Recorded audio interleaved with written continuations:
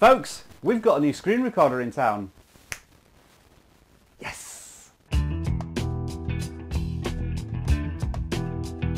It's always fantastic news to have a new iOS screen recorder to add to the ranks in case one goes down, so we've got plenty of backups. And this one is called iCapture 10. Brilliant name, but is that going to change when iOS 11 comes out? We'll have to wait and see.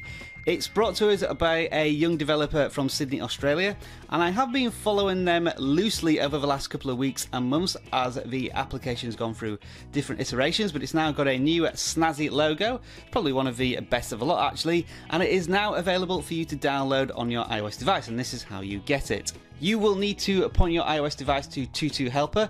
If you haven't downloaded this before, there are tutorials on several of my other videos on how to do this, and there'll probably be one on screen now. But once you've downloaded what is effectively an application manager, you want to do a search for iCapture. So this is not available in the App Store as is. It is one of those signed certificate applications from outside of the App Store. And when you do search for iCapture 10, you should get the results.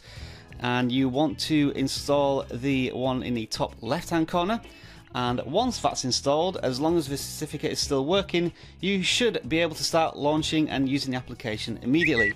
Now, I'm not going to run into a review in this video because I'm really strapped for time, so I'm going to do a full walkthrough and review of the application in a future video. So download it now, let me know what you think in the comments below. Thanks for watching, guys. If you've got any questions, do pop them in the comments below. Otherwise, subscribe to the Video Gadgets Journal for more iOS screen recording content just like this. Enjoy the rest of your tech day. Bye for now.